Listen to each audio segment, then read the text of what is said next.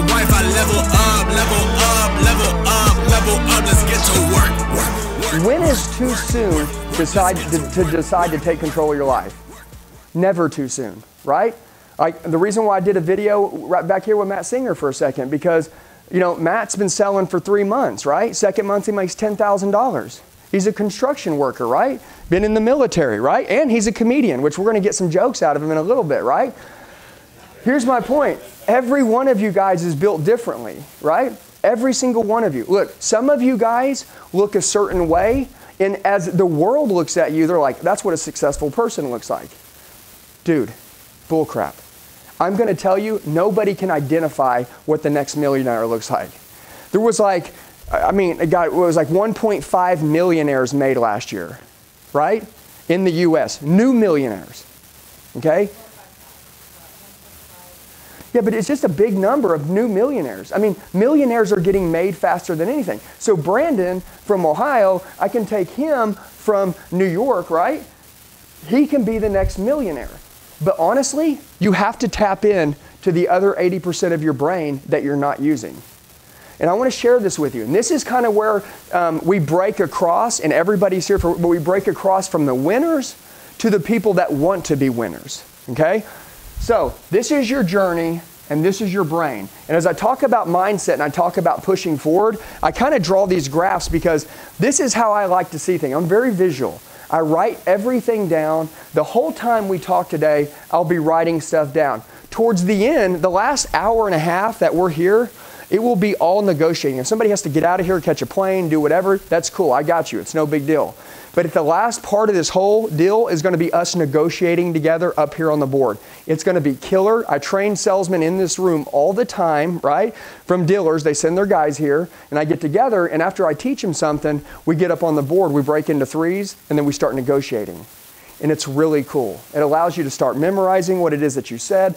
So pay attention, but write everything down. And our obvious, common sense is, you learn something, you're not going to be able to duplicate it like immediately. But in 30 days from now, you can know it like you know your social, like you know your address, like you know your name, like you know your family's name.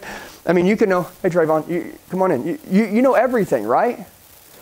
That's kind of what it's all about, okay? So I just want to tell you guys that this right here, this 20%, would everybody agree right now where you're at, okay? And I'm not sure the income levels because I don't think that even matters. I think it all starts from today forward, where we're going. But right now, life is probably pretty easy, right? Okay? Life is comfortable, okay? And I always will say this, you'll hear me say it, everything you want in life is right on the other side of you being uncomfortable. Everything, okay? The marriage, the fatherhood that you want with your children, okay? The business that you want to have. A lot of you guys in here, you're like, hey, I don't want to work 80 hours a week. You know what I'm saying? I want to work 40 hours a week.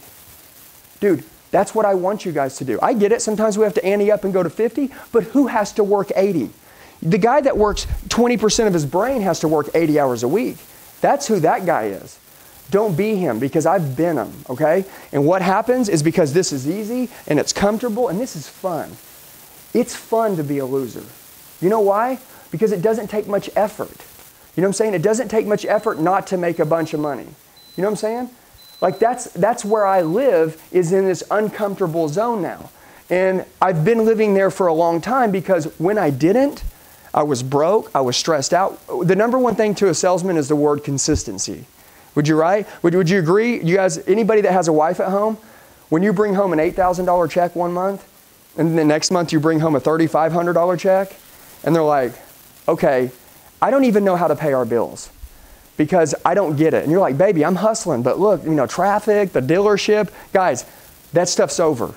From now on, winners focus on winning, losers focus on the winner, okay? You guys don't watch anyone anymore. Don't look at anyone else in your store to look up to. Unless you physically have a mentor inside the place that you work, someone that you truly look up to, right?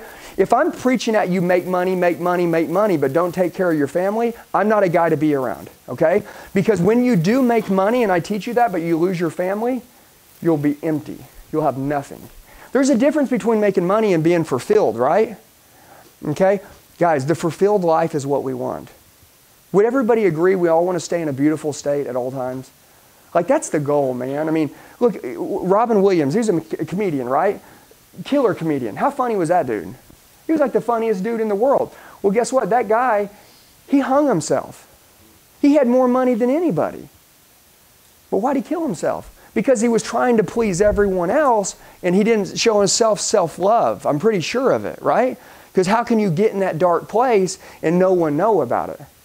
So the biggest deal to me is that your mindset is everything. Before we get into training, I need everybody to get into a mindset that, look, they're going to decide that this easy, comfortable, fun, good life ends right now.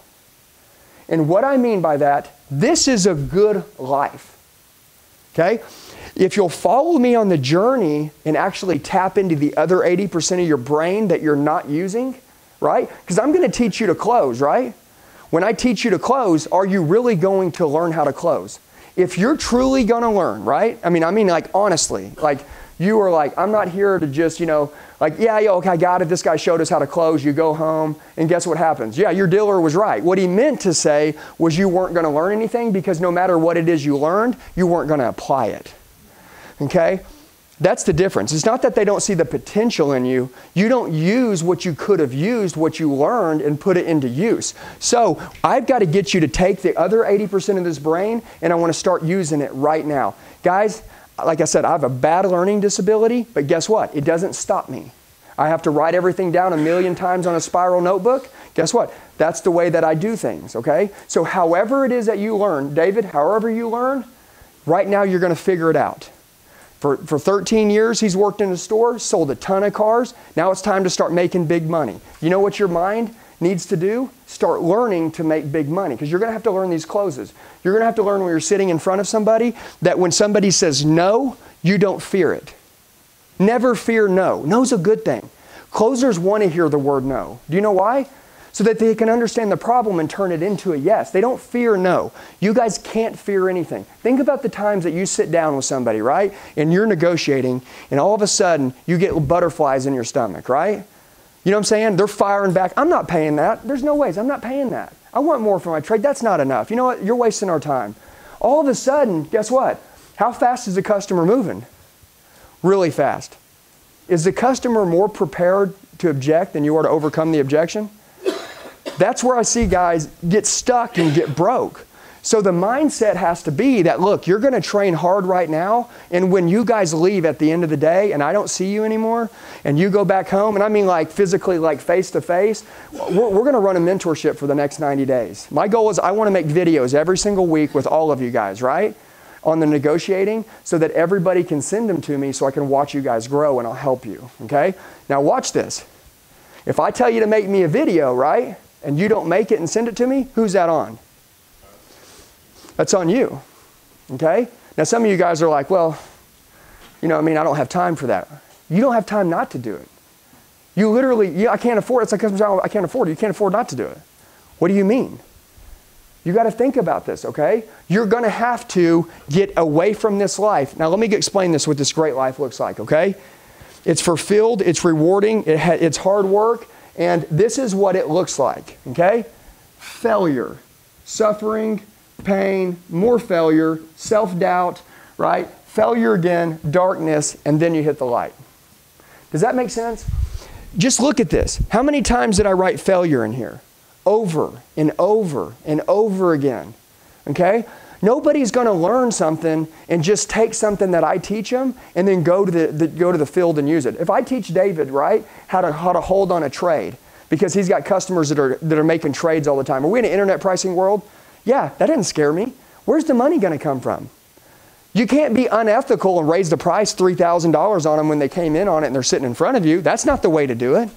The way to do it is be a good businessman and find another avenue where you can make your money, right? There's holes all over a car deal, holes. And there's money in those holes. But your mind has to be so focused on where to find it. So let's say I teach you how to overcome, right? I want more for my trade. If you hear me say it and you kind of ideally get it, and then you go back into your store and the next time somebody says I want more for my trade, David's going to say, I understand. Let me show you how we've arrived at the top dollar for your trade-in. And he's going to go into his little spill, and he's going to shut him down, and he's going to pick up $2,000 of gross on that deal, and now he's going to start making money. David, you sell 320 cars a year, right?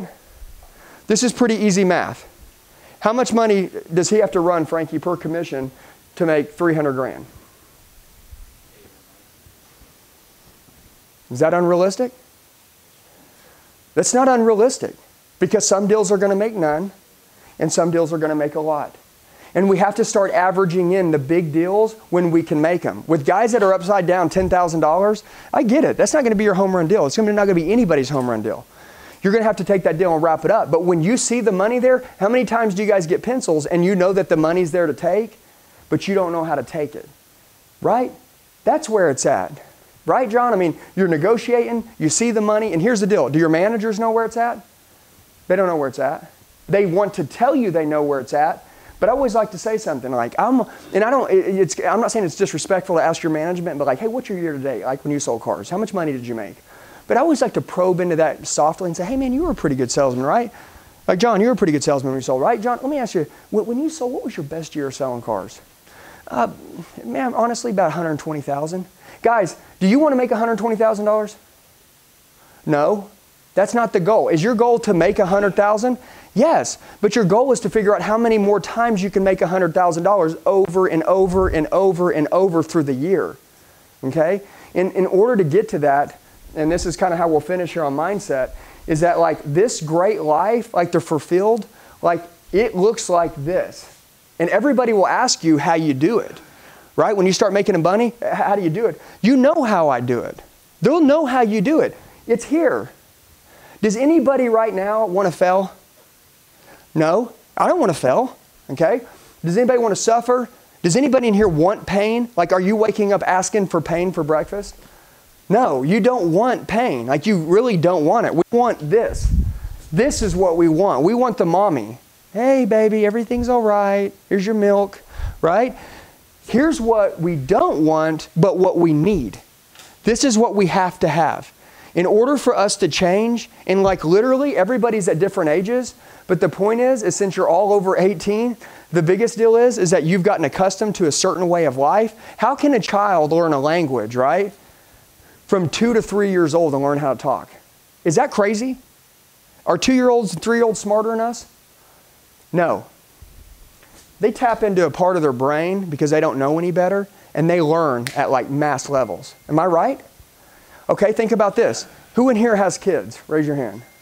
All right, how many times have you guys, and unless you have little tiny babies, if they can talk, are you going to teach them and tell them that they need to do better in school? They need to make better grades, that they're just going to have to learn. They're going to have to do this. They're going to have to do that, right? What about you as their father? I'm asking, like, can you tell your kid to do something that you're not willing to do yourself? Okay? I'm sitting there with my son, right? He's struggling with math. He's reading, and he's really good at reading, but he doesn't comprehend everything because when he takes the tests, he doesn't make the best grades on the test, but he's a good reader and he'll read to me, right? I'm not a good reader. I know where he gets it from. I can read great, I can read in front of you, but I don't comprehend what I'm reading, so I have to write it down to understand it, right? So my deal is that I'm grinding this out with him. He was making a C, and he's in 3rd grade, right? I mean, like this stuff, and now we got him to an A. But do you know what me and him went through to get him to an A? We went through this. Like literally, we went through this. I mean, you know, honey, how many times with Ian, when we've been training him, do we scream, yell, and just... because it's crazy, right? I mean, like, honestly, does anybody know what, what is the preposition of the noun is? Anybody know what that is? Well, here's the deal. So we got a whole room full of grown-ups that are really smart, right? And here we are. He's in 1st grade learning what's the preposition of the noun. And I'm like, okay, where's Google at, right? Like, I need to go to her and figure out what this is. And I have to start relearning because I don't remember learning that in high school. I'm just thinking about... Well, that's kind of my point that I want to talk about is this right here. This is the zone you're going to have to get in, okay? So if I could say one thing and you guys take this with you when you go, look, There's 4 things that I'll tell you that if you can overcome, you'll kill anyone in your dealership. Matter of fact, you'll be a GM, you can run your own stores, you can run a sales team. The payment's too high, the price is too high, I want more for my trade, and I need to think about it. Those are the 4 things we get hit with every day. Would everybody agree?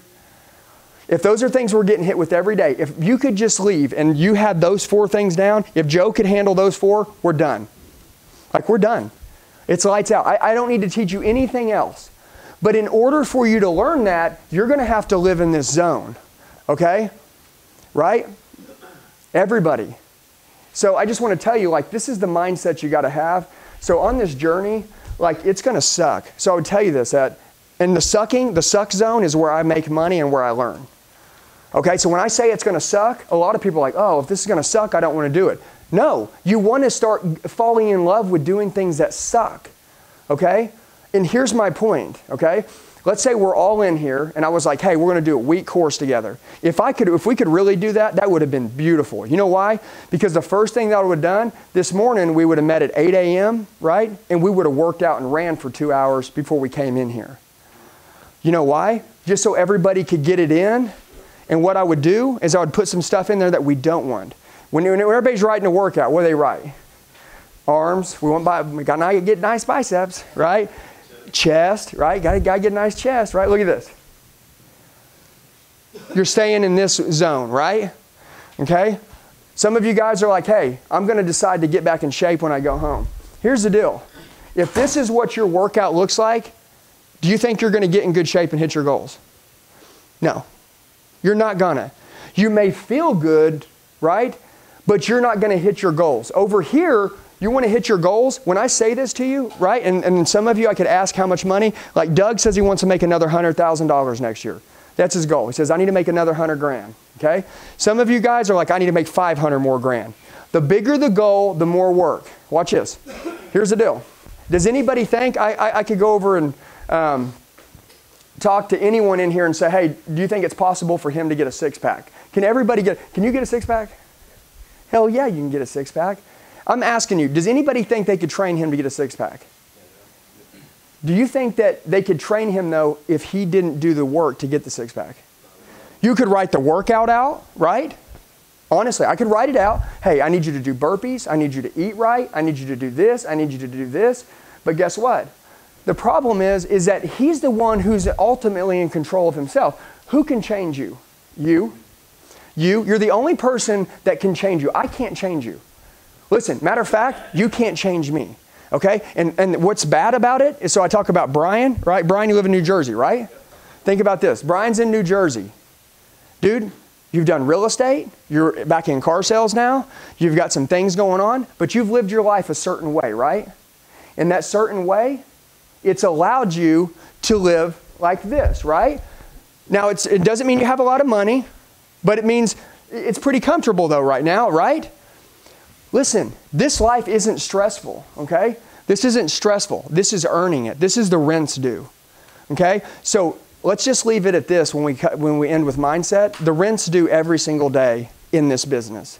And I'm not talking it's rent due by like hours worked, okay? That's not how we pay the rent. If I could tell you guys one thing, I would recommend everybody going and getting a maybe 36 by 36 whiteboard. Okay? You see these whiteboards right here that we're going to work on? Maybe where do we get them at? Lowe's or something? We got them at Lowe's. You know why? You go to order a whiteboard online, right? Dude, you get a nice whiteboard this big, it's like 600 bucks. You're like, oh my God, because it's got a nice border on it, it's got all that. We go to Lowe's and we tear these to pieces. We buy that nice whiteboard. You can go get a piece, ask them to cut it, and guess what? They're cheap, they're not expensive. Go in your garage, wherever it is you live. I don't care what it is. Put one in your bedroom. Is this classy looking to look in your bedroom? No, but you'll never be broke again. Okay? That's my point. And paper, look, I'm a big paper writer, okay? Like I love writing stuff down on paper. But the biggest deal is that we're sitting here and I'm standing up. This is how your life looks. So let's say this eraser is a video recorder, right? I take this video recorder, and it's simple. And you may be, and I know you're 58, right? Okay, he looks like he's 18. He's 58, and guess what? Do you video record yourself much? It's not really what older people do. It's a young generation thing, right? Okay? But watch this. This is the only way you get good. Okay?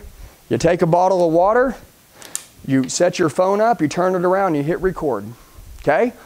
You turn around, you say, hey, the price is too high. I understand. Look, let me show you this. And then you just start working it out. You know what it is you want to say, right? You watched what I taught you, okay? So you're saying, all right, okay, I got it. I'm going to make that happen. You don't got the whiteboard in your house. How are you going to work on it every day? You can't say, well, they got a whiteboard in the conference room at work. No, nobody's going to work when they're at work. What's seen in public is usually practiced in private, right?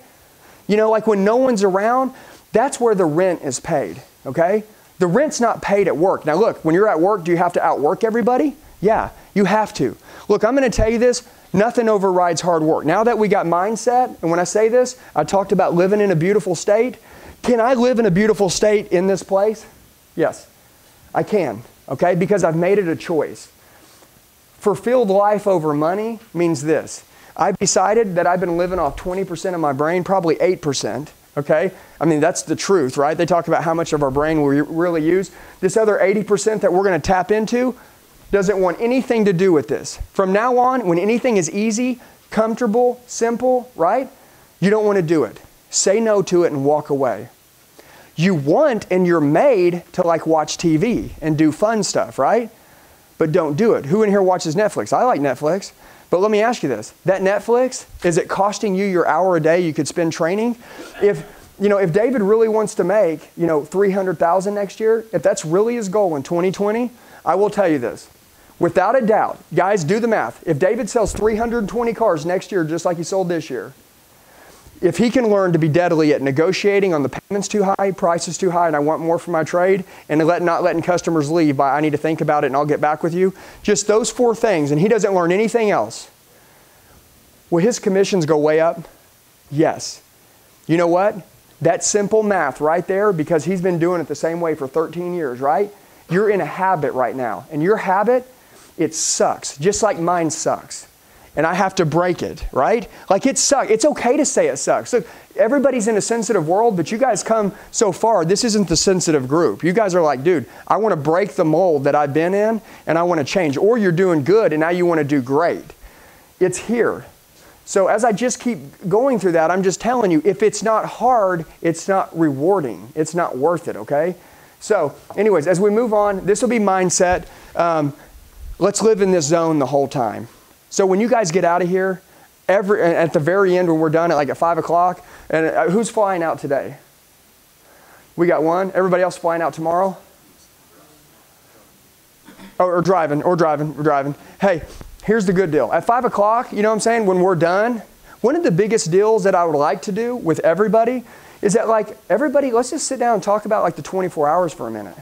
What it's going to look like when you go back home. And honestly, at the end, I think that everybody, if I do the payments too high, right? And I'm like, all right, so here's what I want you to do. I did a video that was like how to bump a guy $500. Well, here's the deal. I know you saw it, but you know how to do it. If you don't know how to do it, that's what I care about, and that's what you need to care about, because you're going to be the one negotiating deals in your store. I can't go there with you, okay? With that being said, in order to get there, I'm going to watch you guys negotiate it today, and maybe you don't do it to the fullness, and that's not what it's about us today. I just want you to kind of get a little bit into the idea and the feel of negotiating, but I want you to know that when you go back home, we're going to get a video in a week, and it's really simple. You're going to take a 3-minute, 5-minute, 10-minute video, and I want you to send it to me. And I want to help start watching each one of you guys go to the next level. And some of you guys are like, well, I don't like video. And I know David, you probably don't video yourself, right? So if I ask you for a video, would you get me one? Watch this. That's you doing this. And watch this. I just have a deal. Send it to me. Don't make it 15 times. Me and you talked about this last night. It's not about you being perfect, okay? If Frankie sucks, Frankie, it's cool that you suck. Send it on. I want it. Huh? I don't think Frankie sucks, but here's my point. Is that I'm saying no matter who you are, if it's Joe, and Joe's like, well, I feel like I'm the worst negotiator out there. Guess what happens? You're going to get better every week. In 90 days from now, if you send me a video every single week, I'm going to tell you this. Will you have progress? Absolutely. What happens when you have progress? You feel alive. Think about it. Anybody that's in this room, if you guys have progress, you feel alive. So this mindset part, like you've got to live in this. This is what life is about. Everything else that we do, it doesn't matter if this doesn't happen. And then secondly, we'll get into hard work a little bit later on, but everybody knows that when you go back to work, starting from this point forward, guys, there's 60 minutes in an hour, right? So if I'm sitting here, and let's just say, I was looking for my marker. I don't know what I did with it. I don't think maybe I even had it, but there's that ADD. So I was taking, and I write this 60 minutes, right? Like literally. And I'll take a little mark, and I'll write down 60, just one little marks. And as I really view like each one of these, like this is a real minute, right? How much, what is the worst thing of car salesmen? Wasting time. Dude, you guys know what I'm talking about. It can be you, it can be someone else, okay? If you really want to make a lot of money, it's easy to say it, right? Okay? Do you know the craziest thing? Tony Robbins, I love him, right? We were talking about Jim Rohn, right? He was talking about Jim Rohn last night. And Jim Rohn and Tony Robbins talked about how Jim told him that, listen, you're going to do these seminars, you're going to like have all these people come out to see you, and you're going to like talk to them about mindset and motivation, the fulfilled life, all the stuff that Tony Robbins talks about. But he said 10% are going to go home and do something with it. 10%. He's like, it's not about the money. The people, they want to spend their money so they feel good, right? Like that spending that money is what was the step. No. The step was so you can get the blueprint, right? I mean, I'm going to give it to you. So you get the blueprint so that you can figure out how to do it. Well, I can tell you this. Take 1 hour here, right? All right, so we go down again. Now, a guy's got 4 Facebook ads out. Okay, take another hour. Now a guy's got 6 Facebook ads out. I'm sorry, another 10 minutes. Watch this. How many minutes are there in an hour? 60. You've only worked 30 minutes when you go to work, and you've got 6 Facebook ads. Now, out of 6 Facebook ads, I'm pretty sure you can create anywhere from 3 to 5 leads at some point through that whole day. Okay? Those are leads that are coming to your own phone, right? Now watch. Just take this and do times 2, and let's just say we blocked off 1 hour to do Facebook. Guess what? And I'm just talking about example because there's 2 ways to make money. Some of you are like, well, I don't like Facebook. I don't do Facebook. I'm sorry what you don't like, but that's what you have to do. Like, this is what we do. Like, if people can't find you, if they can't find your cars, they can't buy from you, right? I mean, they have to know who you are. You know, if you're like, I don't like that, here's the deal. That's because you're over here. You're comfortable, right? I know you don't like it. I don't like doing burpees. But if you want to get a 6-pack, he's going to have to do burpees. Like, it's just a part of the deal, and they suck. And you know what I'm saying? And he's going to have to jump rope, and he's going to have to do some running. He's going to have to do some stuff in there that he doesn't want to do to get to where it is that you want to go. But watch this. Once you do, you become addicted to it. Once you start understanding what a real hour looks like, truly worked, what 1 real hour looks like, and you start seeing what all you can get done in 1 hour, dude, you're going to be like, oh my God, I get 8 of these? Think about it. I get 8 hours to do work like this. Now, what is this guy making? This guy's making a ton of money, right? This is the blueprint. So here's the deal. He does this times 2. Now all of a sudden he's got 10 leads coming in out of a day. Out of 10 leads, he'll probably set 50% of those as appointments. He'll probably sell half of those. He sells 2 cars a day, every day off Facebook, just by working 1 hour doing that. Okay? I'll show you how to do it. Facebook is everything because it's free. I'm always taking advantage of free stuff, right? I mean, some of you guys might like wasting money, but I hate it. You know what I'm saying? Like, it's my worst thing. So Facebook is free, and the cool deal about it is, not even talking about getting into remarketing. I'm just talking about marketplace. Simple marketplace ads, right? And that's what you sold them off of, right? Okay? Austin, you've sold them off Facebook, right? I know that you work Facebook, am I right? Does anyone else in here work Facebook at all? Do you guys work Facebook? And watch. And here's what I'll tell you. So I heard the word try, right? Right? That's a bad word. Okay? I love it. We're gonna identify, just like I can't say a cuss word, if somebody says the word try or can't, they get punched too. Okay? And here's my point. I want to tell you this, that this is what 1 hour looks like. This is awesome. All right, let's talk about hour 2. What would hour 2 look like? Yeah, it'd be probably follow-up, right? What does your follow-up system look like? I mean, I'm going to ask you this. Truly, when I say this, That next 30 minutes, how many managers or salespeople do you sit in a store? You saw a guy come in yesterday or 5 days ago. Who in here's got a BDC internet department that does their follow-up for them? No? You got to do it on your own?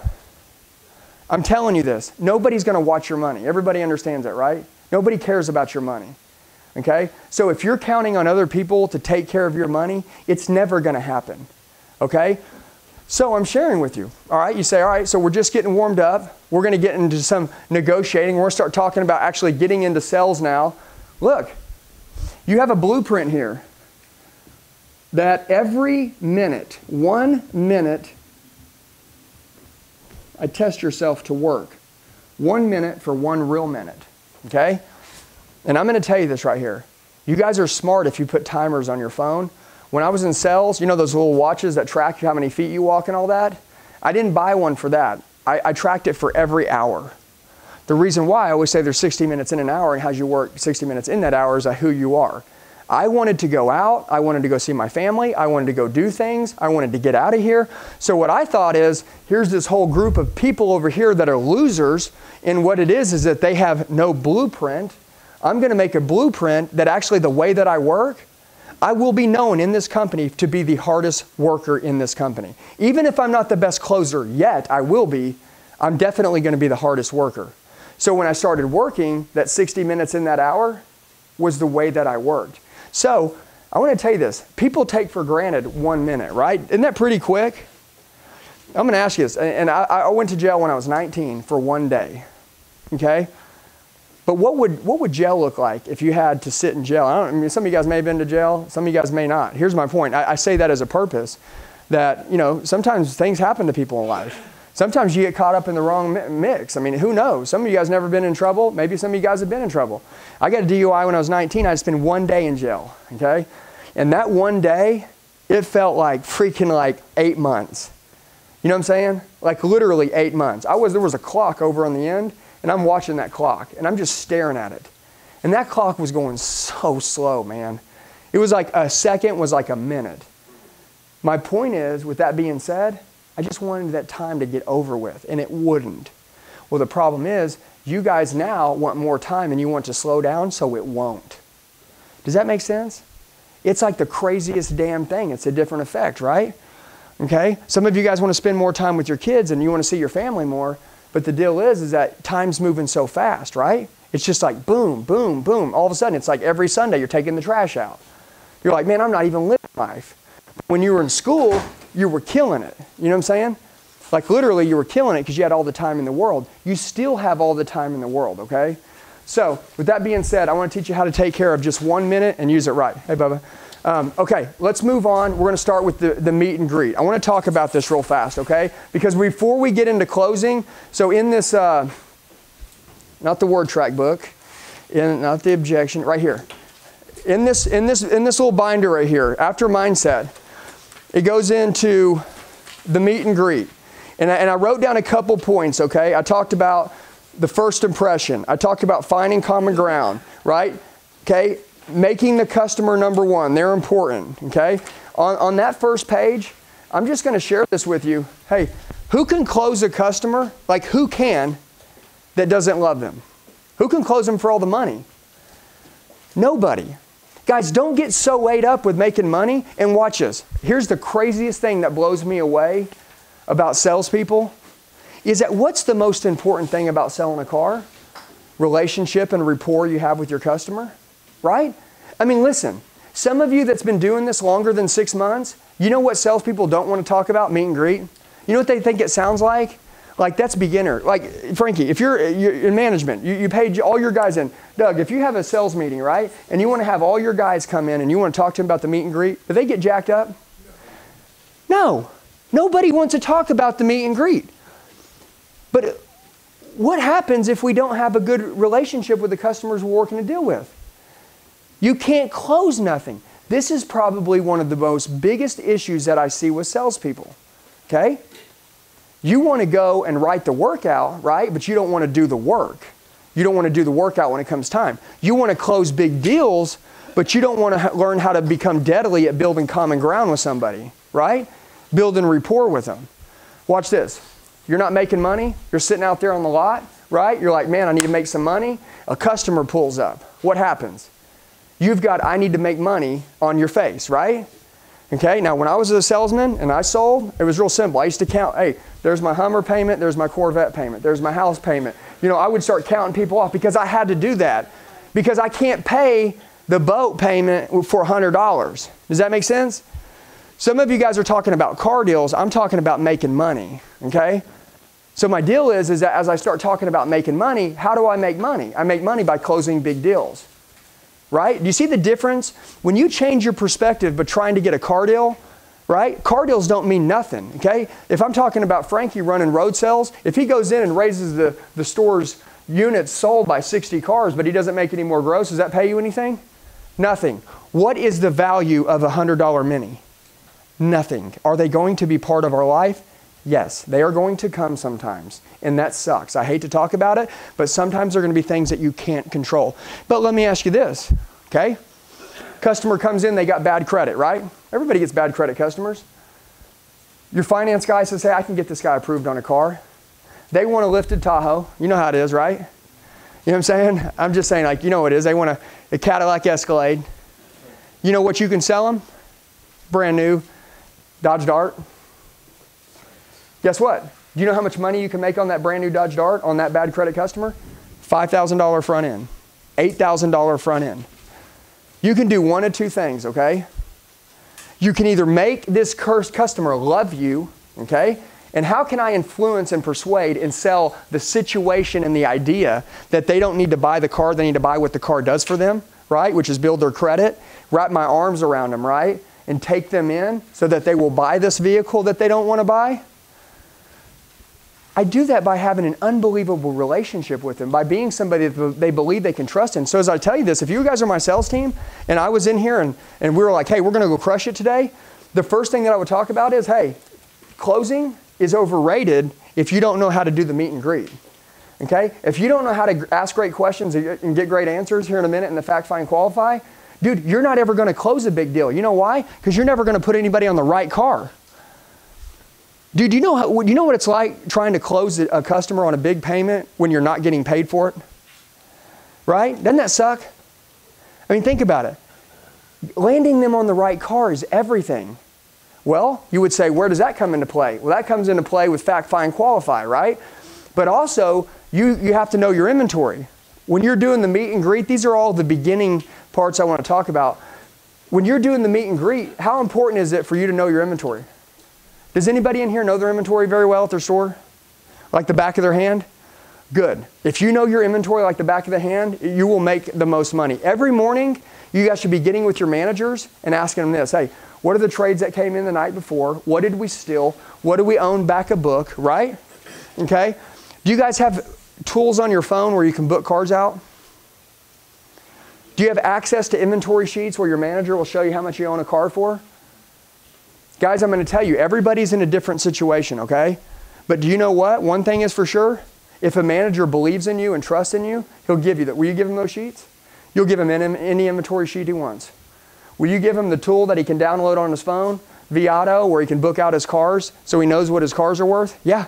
If you can trust him, you can't give it to a new guy, okay? But you can give it to a guy that's making you money that you trust. Okay? So when I tell you this, like the beginning of you going back, you got the blueprint, you got how you're going to make it, you've got your mind right. Now when you're going to work, can you make people fall in love with you within 2 minutes? That's the biggest deal. Okay? What is a master closer? A master closer is anybody that can walk into any situation, okay, and close it down, or close a deal down and close it down probably within a minute or two. Okay? You know those guys that are in the dealerships that they call like the closers, right? Now look, some of them close deals and they don't make money, and some of them are like the real deal closers. Okay? And my closers that worked for me, the biggest deal that I train them on when I start training a closer is I train them to build common ground with people.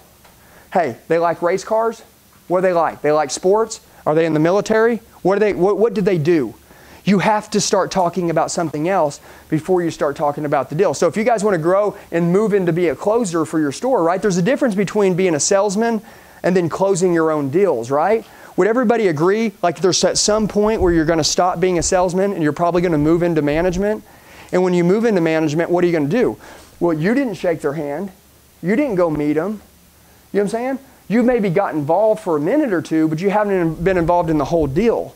Since you haven't been involved in the whole deal, what do you have to do? You have to walk in and you have to build a relationship very, very fast, right? Has anybody taken a TO on someone else's deal? It's like this. How long do you got to make a great first impression? About 5 seconds. Okay? So when you walk in, you're like, hey man, what's going on? How you guys doing? Nice. Hey, welcome to the store. And as I sit down and I kind of put my arm around them and I'm talking to them for a second, I know this. I ain't talking about this deal. I'm not going to talk about it. Okay? I want you to understand this. Just like you guys in the beginning are going up and shaking somebody's hand, I know you got car deal on the brain. Okay? You got make money on the brain. That's a no. They know that. You have to take their mind psychologically and get them off of that before you can get into that. Okay? You think they don't know that you're there to close the deal?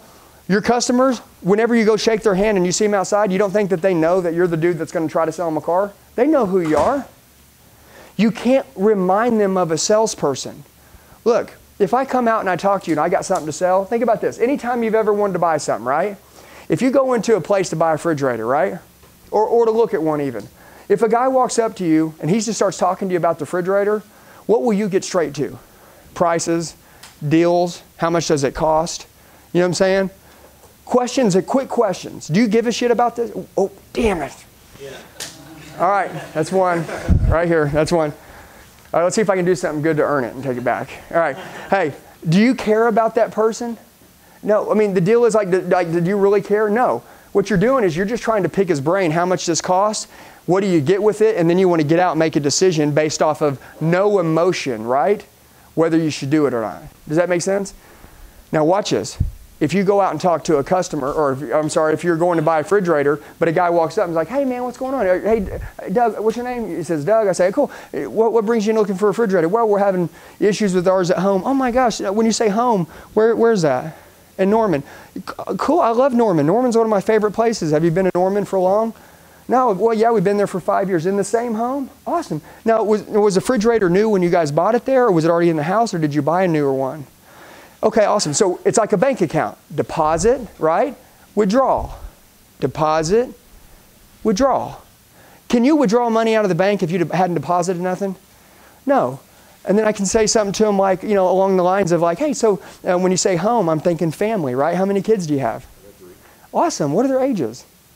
24, 22, and 17. First of all, number one, you don't even look old enough to have kids that old. Is that real? You start having them at 10? Hey, watch this. Now I'm just getting along with them, right? Does anybody see how that just happened like real fast? Here's the kicker, okay? Now, are we talking about refrigerators? Yeah, kinda. Not really yet though. We're just kind of having fun a little bit, right? But now, me and you kind of like, we don't have that wall between us. There's not like I'm selling something and you're buying something, okay? Like we're not, because we're friends now, right? And I'll continue this conversation for a minute or two, just like that. Guys, and I want to tell you, that may seem that that's overrated, right? That's not important. Anybody in here, try to close a car deal, okay? Try to close a deal with somebody that you don't have a relationship with, okay? Try to go sell someone a car in a minute that you have no relationship with. If you're trying to switch somebody to a different car, can you do that with no relationship? No. All I ever had to do was grow and level up, level up, level up, level up. Sky's the limit, numbers up, numbers up, numbers up. When you sell, I want you to think about yourself, okay? When you sell, are you putting the spotlight on you or are you putting it on the customer? Which one? Customer. Putting it on your customer. And then number two, right? So think about it. Is the spotlight on you or is it on your customer? Have you ever been somewhere and somebody's telling you how like what they've done? How cool they are, what they do there. You know what I'm saying? They're like the number one dude. Nobody cares about that. They really don't care. Okay? And I'm not saying that doesn't come up at some point, but people don't care about how much you know until they know how much you care. When they care about you, now they want to know that you're the number one dude. Now they like that. But if they know that before they know how much you care about them, you're screwed, okay? So I just want to share with you that your goal is to keep your customer in the spotlight, okay? So I would say, like, and we're going to move on, but here's a salesman, and here's a customer. And this is how you will make a lot of money in life, okay? You're holding a spotlight in your hand, and you're shining it on them. This is your spotlight. And I have used this analogy, and this was one of the biggest deals that helped me in life. Who's in the spotlight? The customer. Who's holding the spotlight? The salesman, okay? What does everybody always hear in car dealerships? I know you guys have heard this. Get control of your customers. Get control of your customers, right? Like, get control is everything. But how you get control is by letting them stay in the spotlight, okay? If you're the one doing all the talking, won't your customers tell you how to close them in the end? Yeah? Won't they tell you ways and angles that you can maneuver through the sale? Yeah? But how can you talk, right? Or how can you close them if you don't let them talk? One of the worst things that salesmen can do is talk too much, okay? Talking too much will cost you a lot of money. Because honestly, watch this. And I'm just going to share some things with you. You can find out who you are. But watch. So, and I'll use David as an example. David, you've been in your job for 13 years, right? You know your job pretty well. Okay? You know the pricing, the rebates, the discounting. You know the stuff you offer. You know this, right? You know all that, right? Maybe, and I'm not saying this is you, okay? We're talking about negotiating. But you could be giving some of that information up without even knowing it. Okay? And that could be costing you money. Okay? Let the customers just talk. I always like to ask questions, and then I like to let people talk. Okay? So now that we're in the fact, find, qualify, right? Remember, we talked about meet and greet. Obviously, if you don't get this down and you don't understand it by now, at the end of the day, I'll be happy to go over it with you. I put up 2 videos in the last week on meet and greet. Meet and greet, meet and greet. Because honestly, I feel like it's overlooked. I feel like guys want to be great at closing, but I feel like they don't know how to build common ground with people. As I look around, I'm always looking, right? And I'm looking for something, right? Like, he's got an Under Armour jacket, right? I mean, obviously we all saw, Singer's got a military jacket on, right? Am I right? That jacket, we could all start a conversation with you based on that jacket. We could talk to him for an hour on that jacket. You know what I'm saying? The deal is that you have to find something to talk about, okay? Sports apparel, military, license plate, workout. I mean, I see him. You can obviously tell he works out. I see him. He works out. I try to pick up things. Like, he's got a great beard, right? He's got one of the best beards I've ever seen, right? I could be like, dude, you look like that guy in that beard magazine. That's awesome. Like, you have the best beard I've ever seen in my life. Now, you may think that sounds weird, but it's actually a compliment because he actually does spend a lot of time on your beard, right? A little bit. See? Right there. I could talk about his beard for 5 minutes. Okay? That may sound silly, right? You got a good beard, but he spends time. It needs trimmed. I know he's got that beard. He signed up on that beard deal. You know what I'm saying? He's got a great beard. Okay? And I don't have one, but I can always tell. Like, I pick up on little things. I guess that's what I'm asking you to do, is to be able to start understanding how to pick up on little things, okay? You need to be so aware, right? Like, my wife's always saying, listen. Like, you need to listen. You know why? And listen, this is no disrespect to us as men, but I train some women right now that are killing it. It's almost unfair. And listen, they're taking what I teach a man, okay? Here's a man.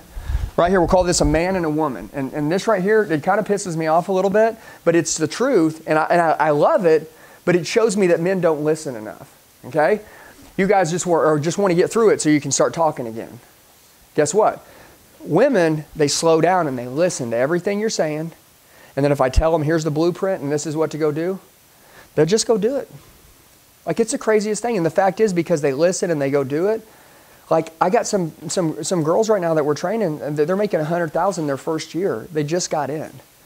I mean, dude, like, the marketplace isn't ready for women to come into it yet.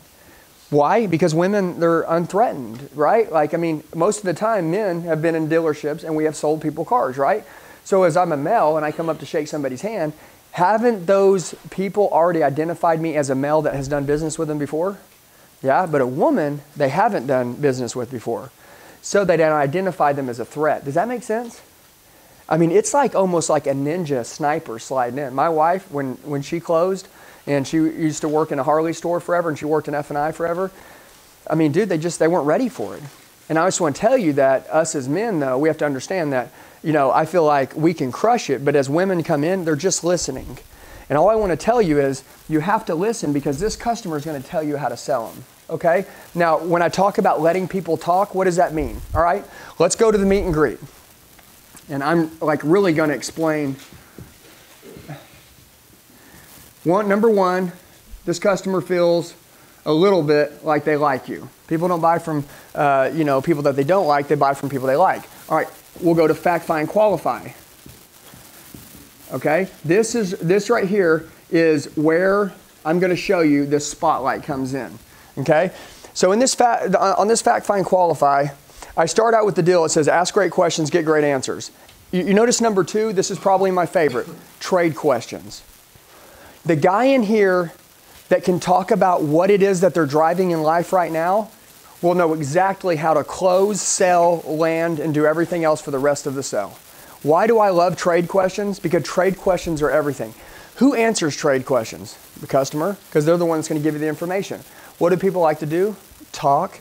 What do they want to do? Talk about themselves and their situation. And all you have to do is ask a couple of great questions. So number 1, ask great questions, get great answers, right? Ask great questions. What are we going to ask great questions about? We're going to ask great questions about the trade. You see this customer? You see this car that's sitting here next to him? This car right here is the magic, okay? This will tell you everything. So when I think about the next one, which is surfacing hot buttons, and the next one, which is budget, this trade's going to tell me everything. What is a trade question I can ask? Well, here's one. John, what's up? Great question. I'm going to ask you this. Truthfully, in this room, every time someone pulls up, you're taking 2 minutes to build a best friend with them, right? Who's really starting on the trade? A lot of people aren't. You know why? They start asking questions like, what are you looking for today? Right? And then, okay, so like 4-wheel drive, do you need a crew cab or an extended cab? Right? And then, how much weight are you pulling? Okay, and then what are you going to be doing with it? And all of a sudden, it's like we're not getting some of these magic questions that we need. So the magic questions, they all start right here with the trade. So another deal, so I'll start here and I'll say, hey, so number 1, obviously it seems like you got a wonderful family, right? And I'm glad that you're from here, and I'm glad that we got a good relationship now. But let's just slow down. So I'm looking at your Honda here, right? How long have you had it? Okay, that's the question. How long, right? And we're talking about the trade, so we're going to say, how long have you had it? Okay, and then they're going to say a question. And I'm going to say, okay, so did you buy it brand new? Why is that important? Because you want to know if they're used to buying things new or used to buying things used. Okay, and then watch this. That question John just asked, right? So I'll say, how long have you had it? Did you buy it new? And then he could say, man, when you bought it, right? What were 2 or 3 of the main reasons why you spent the money on it? Why did you buy it? What were the 2, or 3 main reasons why you bought it? Gian, why did you buy that Honda? What were the 2 or 3 reasons why you bought it? Cool, awesome. Gas mileage, reliability. Was it the warranty that caught you on, or did you just know that Hondas ran a long time, so you wanted to own a Honda? I know that Jan was good enough for running a long time. Awesome, awesome. So it didn't have to be new or used. You just like Hondas, am I right? Maybe the reliability of the yard. Okay, cool. What are 2 to 3 things that you don't like about it now? That's why you're here, to maybe do business with us. The AC stopped working. Do you see how this trade will tell you everything? I want to tell you guys this right now. If we could just stop right here and we didn't even get into closing. If you guys would never in your life get into selecting a vehicle until you find everything out about this trade-in, right? Watch this. What's always on the back of a car? Almost every car. Branding. Branding from a dealer that they bought before. Now listen, like me, we're going to take that stuff off. You know what I'm saying? Right? And you guys may be a little OCD, or when you spend 50 grand on something, you may go outside and be like, okay, we're getting that off there. You know what I'm saying? But a lot of people, they don't worry about it. Hell, I see people 2 years from now, they got stock stickers rolling around in their window. I'm like, a stock sticker? Come on, man. Shoot, man.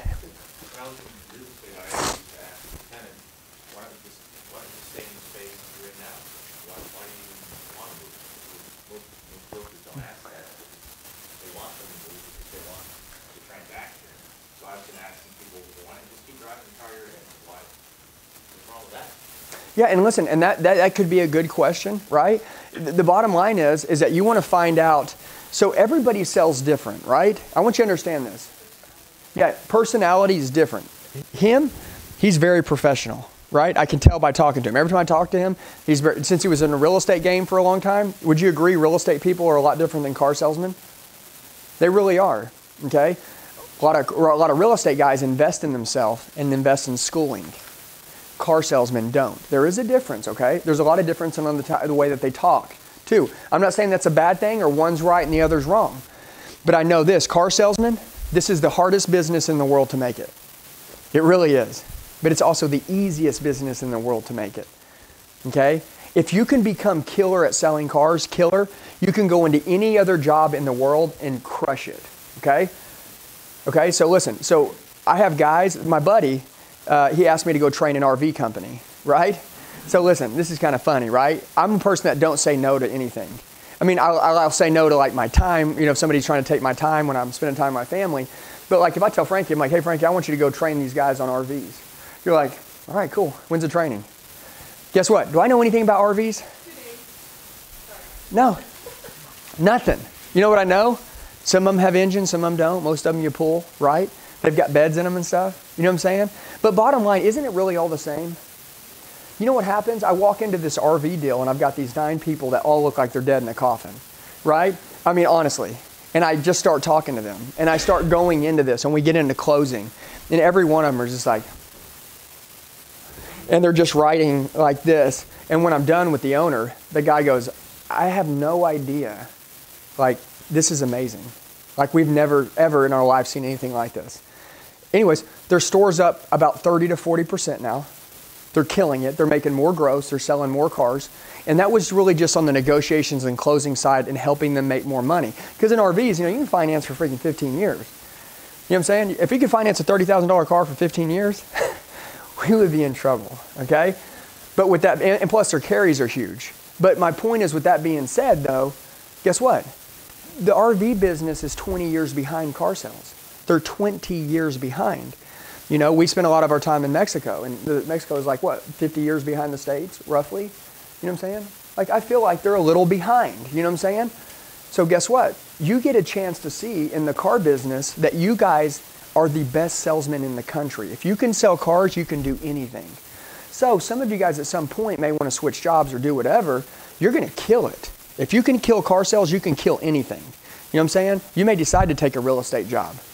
But I mean, if you can kill it in this one, you can do whatever. You can get on the road. You can do anything. You can take any job you want. It doesn't matter. Would you agree the sales industry pays everybody a lot of money? $60 trillion a year business now? That's crazy, okay? Look, you don't have to stay in car sales your whole life, okay? I may not even. I'm going to be honest with you. I think I am, right? But how many times do we think we're going to do something that we don't end up doing, right? I want to tell you something. The car business is unbelievable. It's unbelievable because everyone else sucks at it so bad because they can't even do simple little things like this. They just want to go out and show somebody a car so bad, get them to test drive it, and then say they want to take it home. That's all they care about. They have that on the brain. They're fogged. Okay? You want to make money? Is that really what you want? You really want to make a lot of money? Slow down. Slow down, man.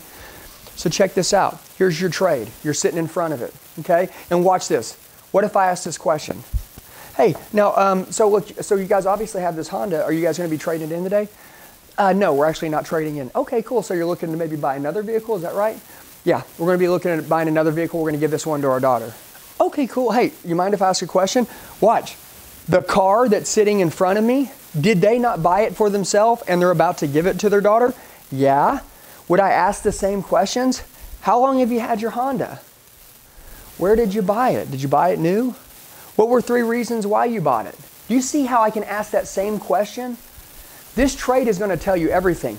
Now, my second part is, after you ask a couple questions about the trade, I like asking what they like and what they don't like. Why? Because that will kind of give you some leveraging points, okay? Okay, budget. How do you ask budget questions on the Fact Find Qualify? Let's ask some of you guys. That's a great question. Write it down. That's a good one. What are you trying to accomplish? What else? Frankie, what do you ask? Like, tell me, what does that mean? Like, say it to me. So instead of just what payment you want to get, hey, I've month to 15. I need some sort of spot. Cool. Hey, did you see what he said? Instead of asking, do you feel like this question, which way do you feel like would be more beneficial? What kind of payment are you looking to stay around today? That's a dangerous question, right? What kind of payment am I looking to stay around? Do you really want the answer to that? Let's just say, like, in an ideal world, how are you thinking about structure? Yeah, but watch this. No, I like that. Listen, remember how we're all built different? Listen, I like that. Okay, that's good. How are you looking at structuring? Because honestly, every state is different, okay? I may take New York different from Oklahoma. Am I right? Okay, look, do you know what the finance penetration is in Oklahoma? It's 90%. Okay, that's a big finance penetration, right? That means this, 9 out of 10 people, right, want to finance their vehicle. If that's the truth, what does that mean? Payments are pretty dang important. Would you agree? Okay, any of you guys can go back to your store right now, go to your F&I director and say, hey, what is our finance penetration roughly in this store? What percentage of people finance with us? 70%, cool, so you know 7 out of 10. So when you're talking to 10 people, you know in your store, commonly 7 out of 10 people are talking about finance. And that means 7 out of 10 people are probably going to want to talk about a payment at some point. Does that make sense? No matter how educated they are, they're going to want to get into payments at some point. Another question that you could ask that is probably one of my favorite things, and what he just said is he goes, hey man, we have some cars that range anywhere from $500 a month to $1,500 a month on our lot, right? What range were you hoping to stay around? That could be a question, right? But how you probably threw out the first number and your goal was probably a higher number. Even before you get into budget, what would be a great question to ask on this trade? Yeah, what are you paying on your trade now? You know what I'm saying? Like, truthfully, look, I know when a guy rolls up in a Benz, okay, or a Bentley, like, I'm not asking the guy what he's making his payment on his car now. I'm just going to treat him like a billionaire, and I'm going to get him to spend money like a billionaire. Yeah, that's another deal I was about to say, is that asking somebody a question. So now on your Honda, right? Did you finance it with a local credit union? Because we actually use all the local banks. They say, oh, no, we actually finance it through Honda Finance. Oh, okay, cool, man. They got pretty good rates most of the time, right? What is your payment roughly on it? They'll tell you, and as soon as they tell you, no matter what they say, wow, how'd you get it so low? You're either going to get one or two things. Well, I don't think it was very low, right? Oh, okay. Wow, it seems kind of low, but maybe it's not. And they're going to tell you, and now that will tell you some stuff that you can use. Or what if the guy goes and says, well, I see, how did you get it so low? They say, well, I put $4,000 down. Okay, well, now I know when I'm negotiating later, right? Guess what? Because of the fact he told me he put $4,000 down, when I'm working payments with him, he's like, there's no way I can afford that. Well, remember on your last car, right? You did put $4,000 down when you bought it. You're not putting that $4,000 down today like you did last time. You see what I'm saying? Guys, this trade tells you everything, okay? Everything. And then I always start by, where did you buy your last car from? Like, where did you buy it from?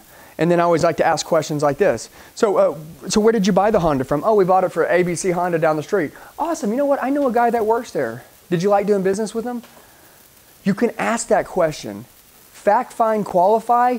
That is for you to get an opportunity to put this customer in the spotlight that you just built a friend with, to talk about like their last experience at the car deal, their trade-in, the payments they're paying, things they like, things they don't like.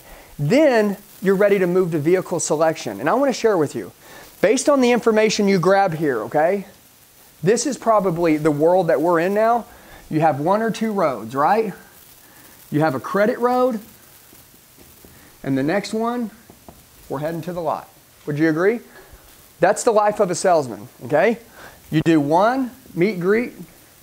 2, fact, find, qualify. And then guess what?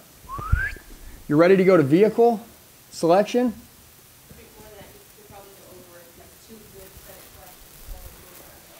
Yeah, well, and obviously, look, when you're asking questions, I mean, you guys should be able, remember I said pay attention to shirts to build common ground? Pay attention to what they're saying. I always talk about the sticker on the back of the car, going back to that. I'll walk around it. When I see, I mean, you guys know your area pretty well where you live, right? Okay? You know where the subprime lending is. You know the holes, okay?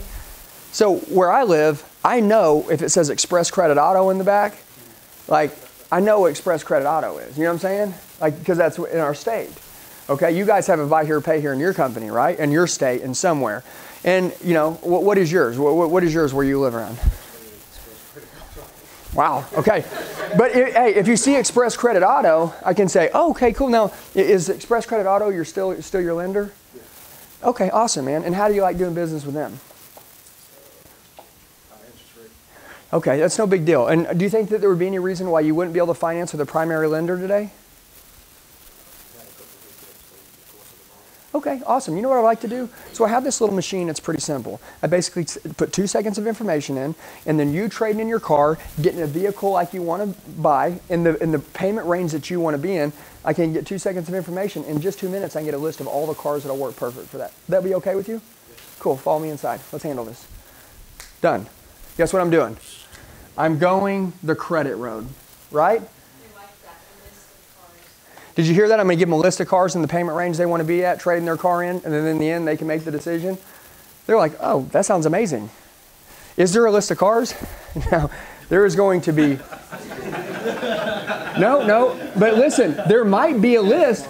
There might be a list, but what I care about is the one car that does a two-way street deal that allows them to get a vehicle and that allows me to actually pay my bills and make money. Do you guys understand this? That bad credit is one of the most beautiful things in the world. Because people that have bad credit, okay, you know how bad they want to build their credit up? They want to build it up big time. Subprime lending right now is hot. The market on subprime lending is strong.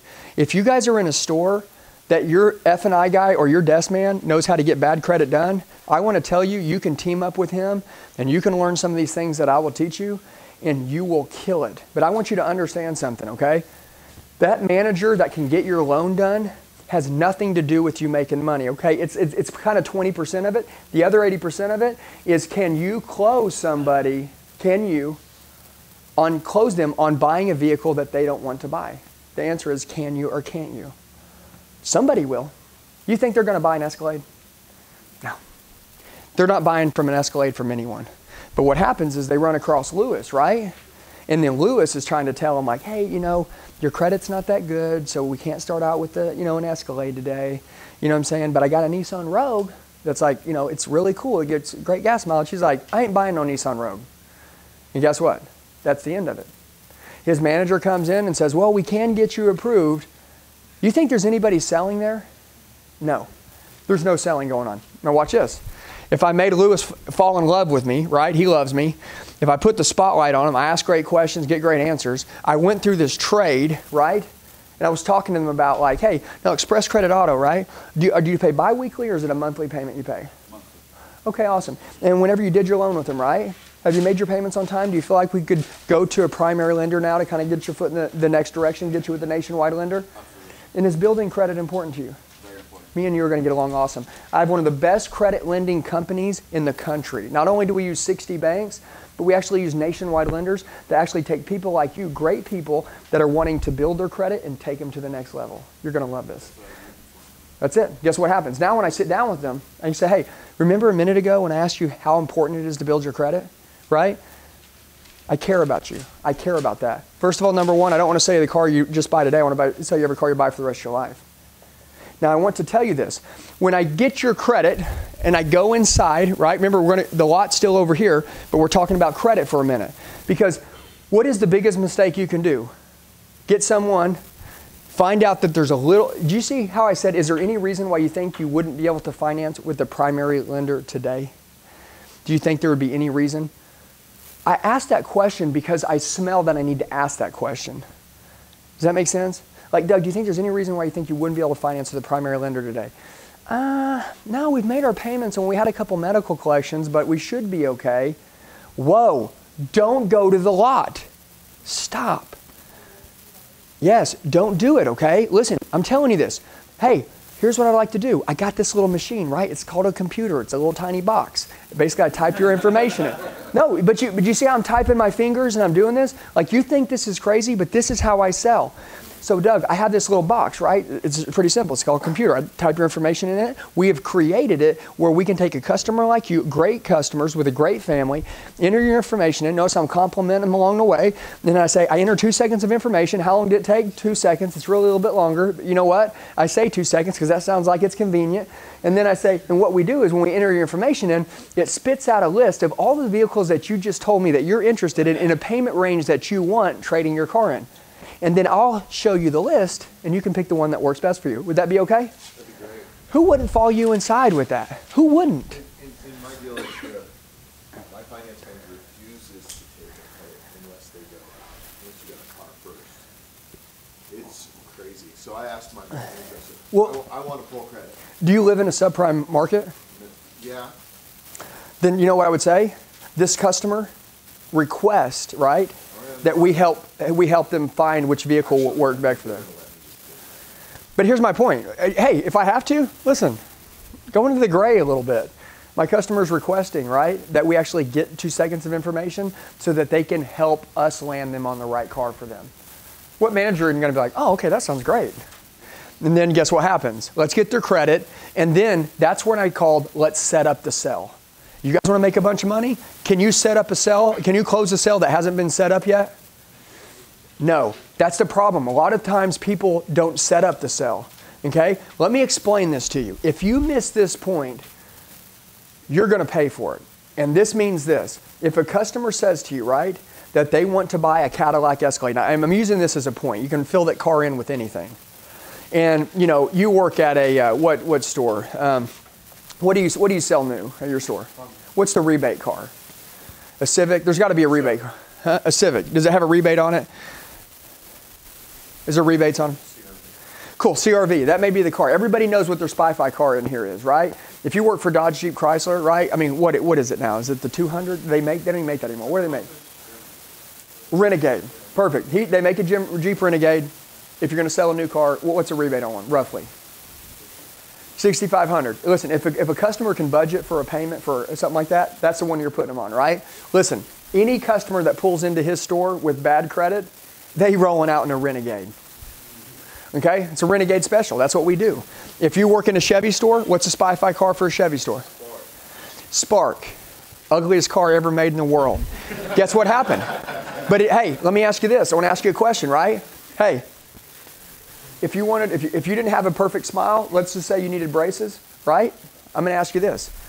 Would you take braces for a year so that you could have something you don't want so you can get something that you do want for the rest of your life? Would you take braces for a year so you can have a perfect smile for the rest of your life? Would the juice be worth the squeeze to get the braces? Even pay for the braces you don't want to get this perfect smile you do want? Would that be worth it? The Spark's the braces. That's it. Okay? I want you to understand this. You have to be able to talk like that to your customers. Okay? Now, you're not automatically telling them on the lot, like, hey, I got a Chevy Spark that we may have to take. No. You got to set up the sell. Once you get the credit, okay, and your manager says, hey, I can get this guy approved, ask him.